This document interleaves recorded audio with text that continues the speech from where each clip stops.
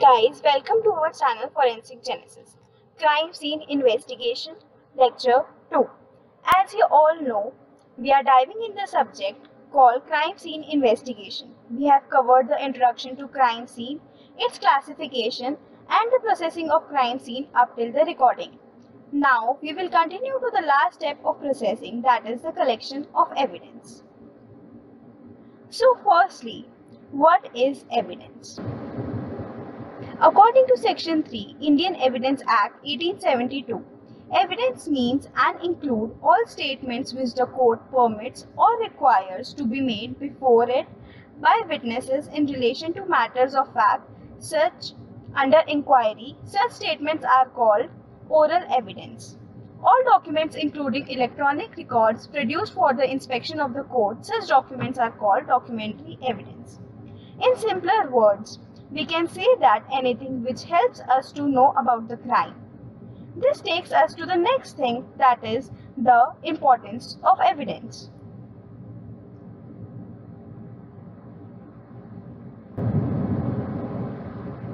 It links the crime, suspect and witness.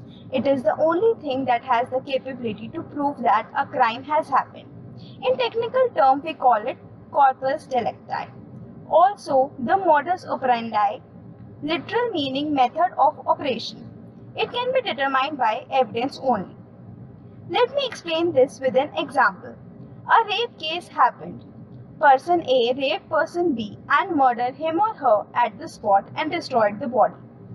Person C saw person A in the act of rape. Now, during the investigation, person C gave statement as witness that he saw person A doing rape. But the murder charges can only be applicable if condition 1, an evidence like the murder weapon, body, etc. of person B is found. Condition 2, if person A confesses that he or she murdered person B. This proves our all 3 points: link between crime, witness and suspect, corpus delicti and modus operandi.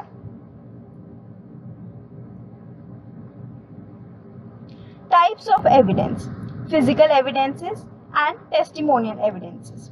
There are numerous classifications of evidences based on size, location, type, etc. But we majorly classify them as physical and testimonial for our convenience. If you notice in our previous example, the first evidence was the testimony given by person C. This kind of evidence is known as testimonial evidence. Now, if we consider the two conditions, first was based on evidence like the body, the murder weapon, etc. This is known as the physical evidence. And the second condition was again based on the testimonial evidence. So anything which is a link between the aforesaid things and has a physical existence, it is called as physical evidence, and the statements made by the either witness, victim or culprit which links them to the crime scene is called as the testimonial evidence. Let's talk about the physical evidences now, because that's the part we as a forensic scientist have to work on. You all know anything can be a physical evidence, ranging from microscopic pollens to as big as a rifle. We at the crime scene can only collect things we suspect on, and an analysis can only prove that whether it is an evidence or not. There are some search patterns we rely based on the area and manpower you have. They are line pattern, grid pattern, quadrant or zonal pattern, wheel or ray method, concentric pattern and spiral pattern.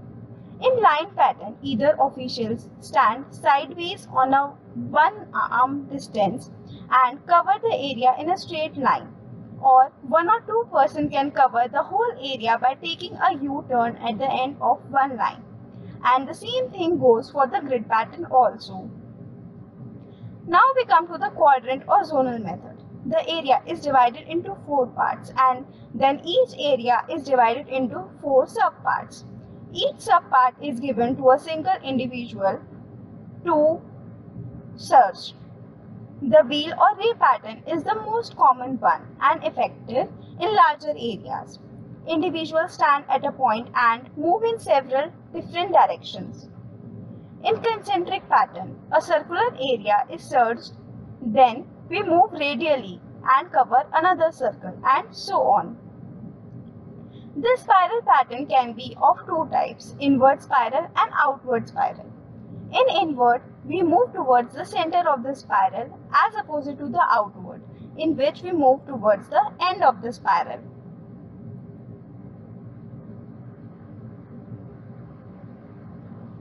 Collection and packaging of physical evidences: blood, fingerprints, footprints, soil and dust, saliva, semen, etc. The collection and packing of physical evidences is most crucial and tricky part, as it can determine the quality of analysis, and the way of collection largely depend on amount and state of evidences you will find. Like blood, it can be in dry state, liquid state, a drop of blood, a pool of blood, and also the blood spatters. And you can't collect all of them with the same technique. Likewise, the fingerprints. They can be latent, that means invisible, patent, visible, or also the plastic ones, the depressed prints, like you find on the mud. We will study the collection of each kind of evidence in detail when the relative subject comes.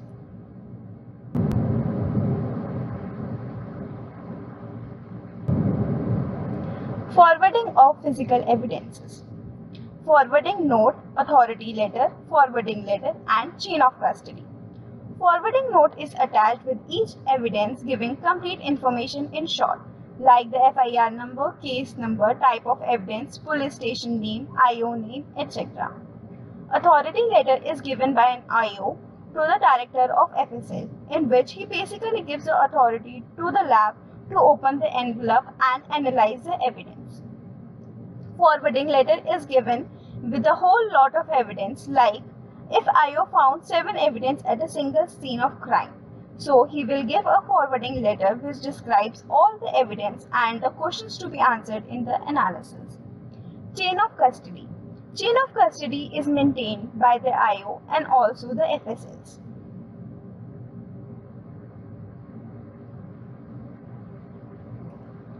Disposal or storage of physical evidences. The IO is the main in charge of the evidence and transports them from crime scene to courts and FSL. The evidence storage is sole responsibility of IO in storage rooms and can be disposed of only in the condition when the judgment is passed, or the evidence is becoming a biological hazard, or the evidence is degraded to an extent that no analysis can be performed. Thank you for watching the video. Like, share and subscribe. Don't forget to press the bell icon. We welcome your questions and suggestions in our comment section. Forensify your life with Forensic Genesis.